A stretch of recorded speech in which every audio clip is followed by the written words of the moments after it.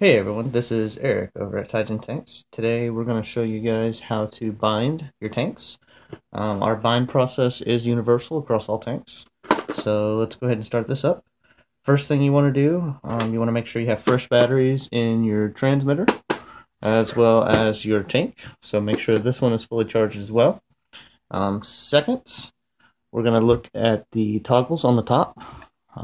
This left one needs to be away from you. So it needs to be pointing that way. And this right toggle switch here needs to be facing this way, towards yourself. So, you guys can see your toggle switches there. This is actually your ignition switch, and this is your machine gun switch. But when we turn the transmitter on, you guys see that blinking light right there? With this switch forward, it puts it into bind mode.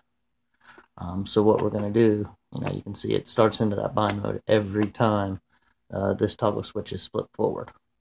So what we're going to do here now is we're keeping the toggles here. So that one away from you, and this one right here is going to be, towards yourself.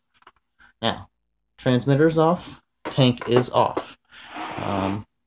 Now, when you have the tank on and it is waiting to be bound, or it hasn't been bound yet, you'll see that blinking LED light there. That just means it's waiting for a command, whether it be for you to turn it on, whether you to bind it, or that the battery's low. It's pretty much just a status LED. Since this one's blinking, it means we need to do something here. So what we're going to do is actually bind them now. Now, the trick to these two is to make sure you turn them on in a relatively, same time. So what we're going to do here is actually turn them on at the same time. Okay.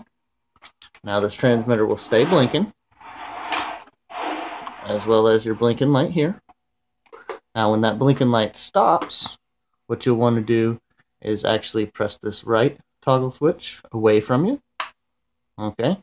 And then the left toggle switch, you'll click this one towards yourself. Now, just to warn you guys, it's probably going to be a little loud. I haven't changed the sound since the last time I was at a show. So.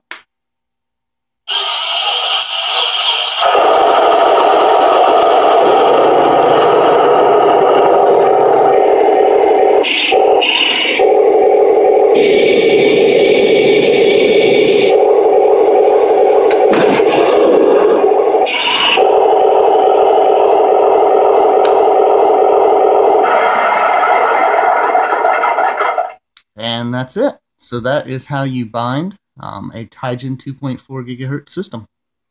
I hope you guys enjoyed, and we'll see you guys soon.